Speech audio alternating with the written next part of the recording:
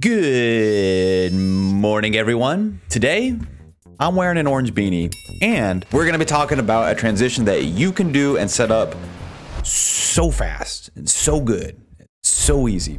So before you spend 50 bucks or 100 bucks on a transition pack, give this video a watch and see if you can't do this yourself. Insane. It's an insane transition. Now, this transition is actually super nice because it's fully customizable. It takes one node and it's yours forever for free.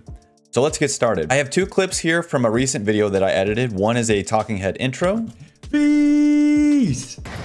And then the next is part of the gameplay that it's cutting to. And so what I'd like to do is transition from side A to side B. Go up top, go to the effects tab, click that, and we're looking for our adjustment layer, which is going to be in the effects column, adjustment layer. Now you can go ahead and adjust your adjustment layer to be however long you would like it to be for your transition.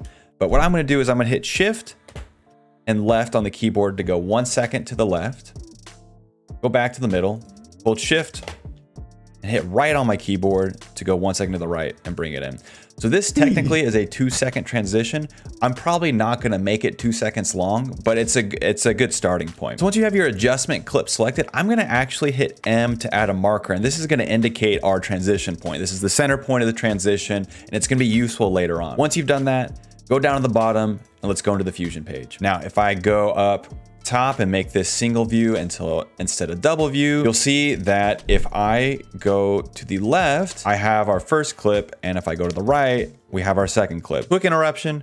I forgot to show how you add a node in your Fusion page. If you hold down Control and space, that'll bring up your node menu, your tool menu. You can start typing in the tool that you want. So I'm looking for the transform node with XF, and then I can go ahead and add that. Back to the video. And the only node we are going to use today is a transform node, and you want the one with the little XF next to it. Go ahead and add that, and then drag and drop it in holding down the Shift key. I'm gonna add a keyframe to our center position here.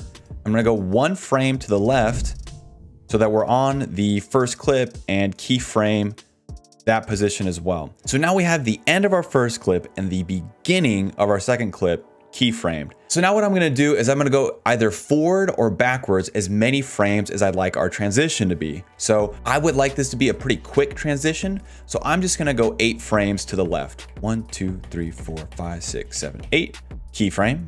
And now I'm gonna jump forward 8 frames. 1, 2, 3, 4, 5, 6, 7, 8. Perfect. Okay, so now let's jump to the midpoints of our transition. And you can do this in whatever direction you would like. I'm gonna go ahead and set the center point for the end of our first clip to 0. And now I'm gonna go 1 frame forward, and I'm gonna set the X center position to 1.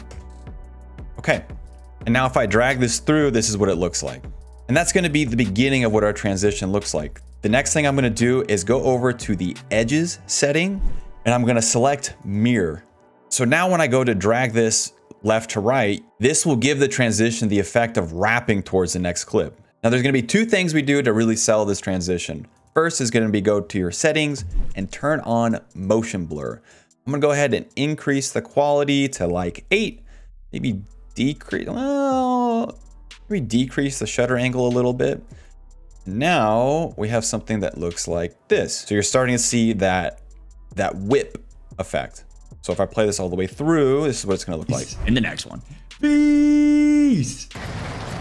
The last thing that we're gonna do to make this look really smooth is I'm gonna go up top to my spline options, check on displacement. I'm gonna hit this little arrow here to expand it so that it fits my entire screen.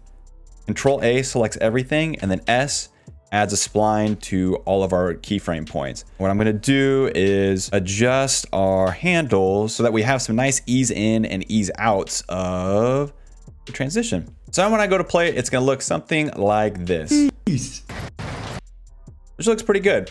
It's pretty quick. Say for instance, I feel like that's too fast and you want to adjust the size of your transition.